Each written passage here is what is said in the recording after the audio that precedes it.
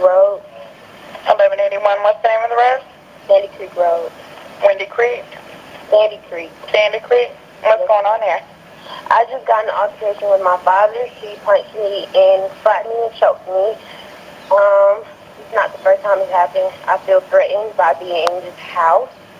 I don't know what can be done, but I'm scared. I'm shaking. I don't know what to do. Is your father still on scene? No, couple of dollars. He's gone already? Excuse me? Is he still on scene? Yes, ma'am. Okay. Are y'all just not arguing anymore? No, I'm upstairs. I don't know where he is in the house. I'm in the room with my sister. And is there any weapons involved? No, ma'am. Any drugs or alcohol? No, ma'am. Okay, hold on just a minute. Let me get someone started that way. You said 1181 Sandy Creek Road? Yes, ma'am. What's the cross street for that location? I'm not sure, ma'am. What's the nearest street you take to get to Sandy Creek?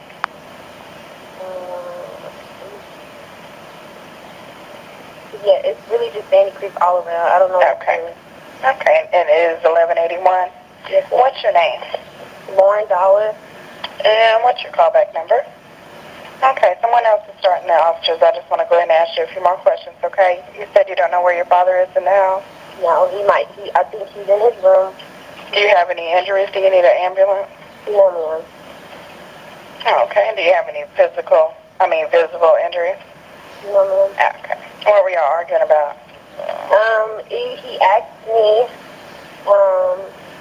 it was a previous argument about me going to a party on Saturday, and he brought up grades, and I started crying. So I walked out the room to the kitchen with my sister. By myself, it was me and my sister in the kitchen. He followed behind me while I was crying in the kitchen. He asked me why I was crying. And I said, I do not want to talk to you.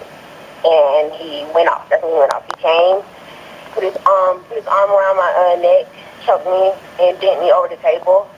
And I pushed him off of me. He threw me on the ground and punched me in my face. And this was going on